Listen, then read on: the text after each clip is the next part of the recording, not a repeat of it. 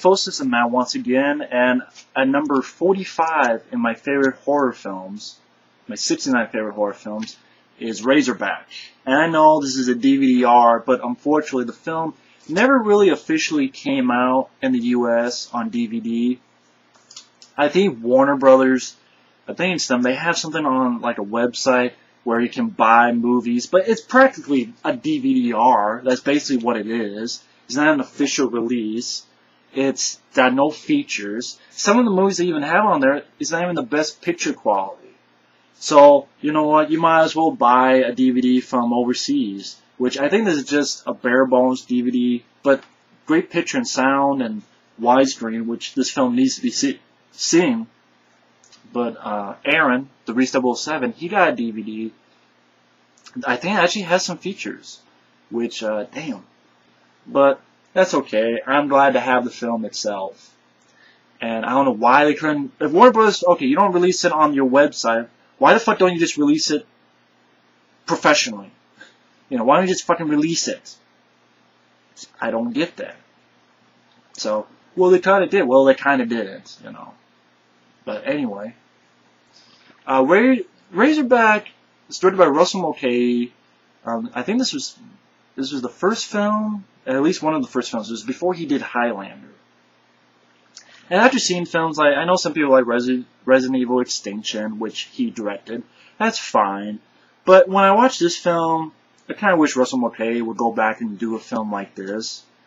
Because it's a simple plot. I mean, the beginning, you have this old man who's watching his grandson, and this big fucking Razorback, it takes place in Australia, runs into his home, busts into his home one and out the other, and realizes that it's taking his grandson. And of course he's overcome with grief, and you have the titles Razorback. And in this opening sequence alone, you find out, at least to me, why I like the movie. The director really did an excellent job. It's beautifully shot. The colors are vibrant. It's beautiful to look at. The cinematography is excellent. It really uses the widescreen to its best effect. The landscapes, you know, having people... I mean, it's meant for widescreen. If you don't see this film, Razorback, which I highly urge everybody to, definitely see it in widescreen and as best the picture quality as you can. And you know what? I don't need Blu-ray. This picture quality works excellent. But it's beautiful landscape of the Australian outback, and then it takes place a few years later where, first off, that guy, he was accused of killing his grandson. No one believes the story, but insufficient evidence. He sort of cast aside, and he's been on revenge ever since, taking out Razorbacks trying to find that thing. So a few years later, we're in New York, introduced our lead character, Gregory Harrison, who I really liked in this film. I thought he really did a great job. And his wife is about their 1-year anniversary. You find out later that she's pregnant. She has a story. She's sort of a news reporter, but she's for animal rights. So, like, she's going to go to Australia for, like, kangaroos who are getting shot and massacred, stuff like that. So she goes over there, and a little bit of the film is her in Australia and with the locals. You have these two sort of, I call them redneck, Australian-style rednecks. I don't know what you call them, but these two jerks. Basically, they give her shit. She goes to their sort of packing plant, their slaughterhouse, films them. They don't like it. They mess with her. They fuck up her Jeep. One of them is even going to try to rape her. But they see a Razorback and they run off, and she gets in her car, and I love the way it was done. Russell Mulcahy did a great job with the attack scene, because first off, the Razorback itself, way before CGI, and I miss those days, because the Razorback looks really well done. A lot of it is done in shadows. You'll see it far away with the fog and stuff. Quick glimpses and shadows. But when you see it up close, it's very well done. It's practical, and I think it looks good. You know, I don't think it looks bad or cheesy at all. Some people will say so, but I'll disagree.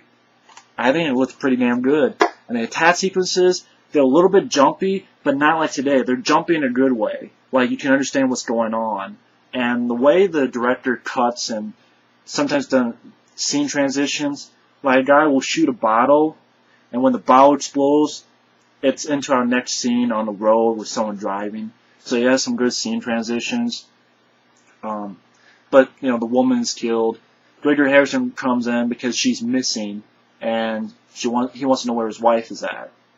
And she had filmed some footage of the old guy, the hunter, and he said, you know, I'm sorry about what happened. Check out the Pet Pack, I think was the name, which is those two jerk-offs, sort of their slaughterhouse. And he sort of says, hey, you know, I'm from America, you know, see how it's going, sort of playing it cool, find out what happened, and sort of helps them and goes on their sort of hunting, where they shoot a kangaroo and he's sort of upset. He even pukes on one of the guys. And he kills it to put out his suffering. They get a little bit pissed and leave him out there, say they'll be back in like 5 or so hours. And then in the outback, he's, you know, scared out of his mind because he hears all these weird noises and, you know, boars are coming after him, and he hightails it. And then that's like 10-15 minutes of him sort of surviving the outback, you know, trying to get away from the boars, having to climb this fan, this tower with a fan on it, windmill, I should say.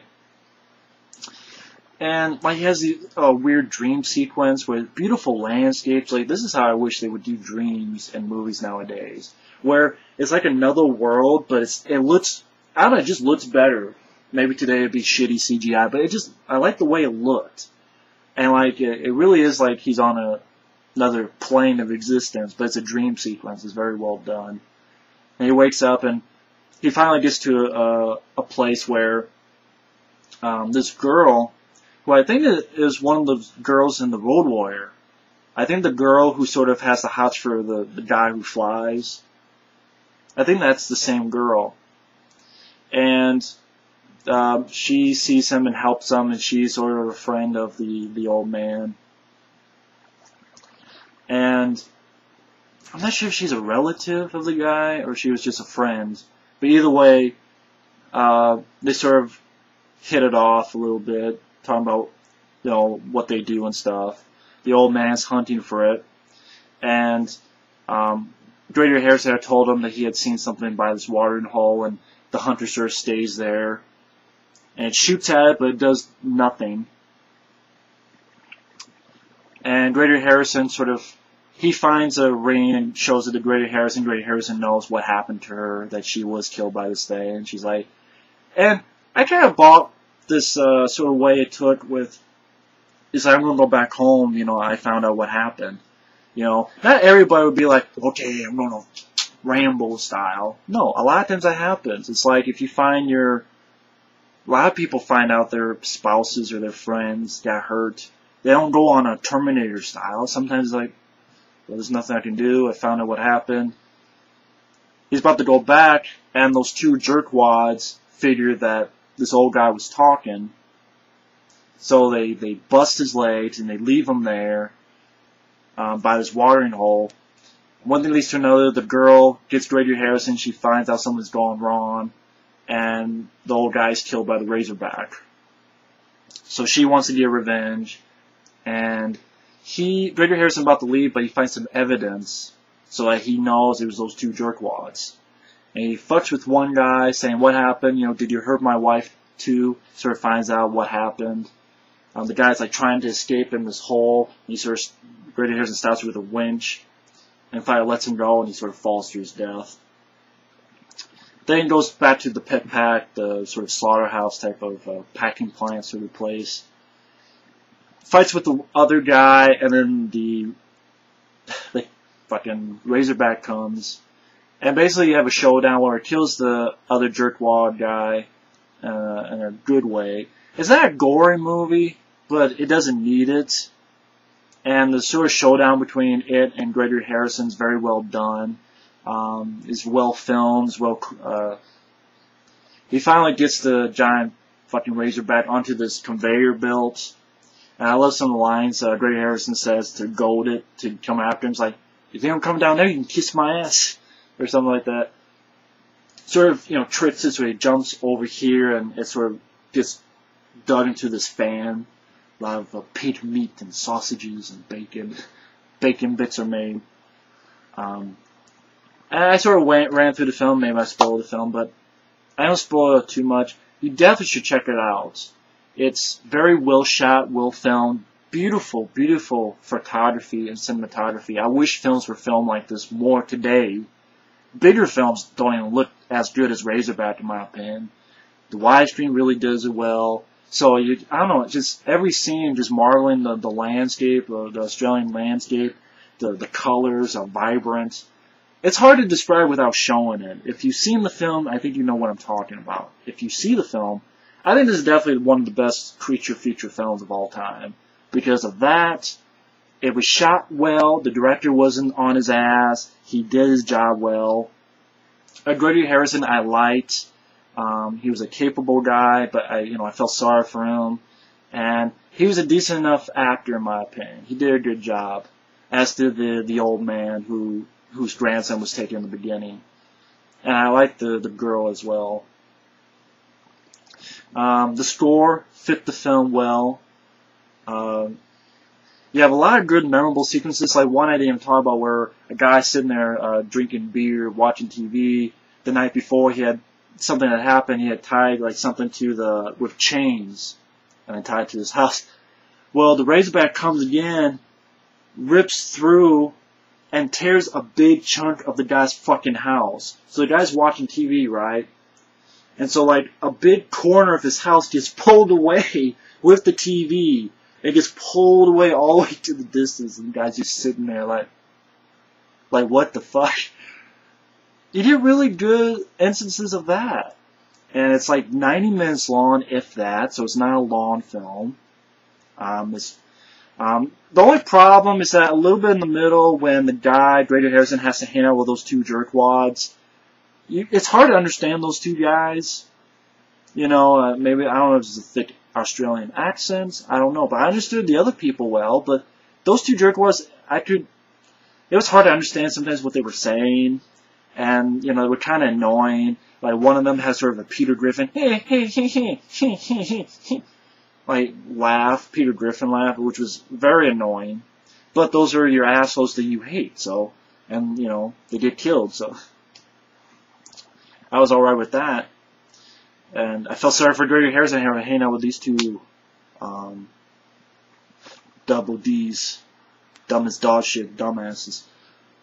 But the film is well shot, well photographed. Gregory Harrison I liked. Some of the other actors I liked. The Razorback, the creature itself, this is back in the days where, it was practical, and they did a great job. He photographed in shadows, in quick cuts, hiding them, behind buildings, and you see little glimpses of it, and then when you see full force, it's very well done. I give it to the people who made the animatronics and stuff. It's very well done, in my opinion. You have a fun showdown in the plant, the sort of slaughterhouse, and it's a well-directed, beautiful-looking, and entertaining creature feature film. And Razorback definitely gets my seal of approval. It's definitely a solid film. And that's why it is number 45 in my favorite horror films of all time. It deserves it. And definitely check it out. So that's Razorback, and thanks for watching, and take care. Later.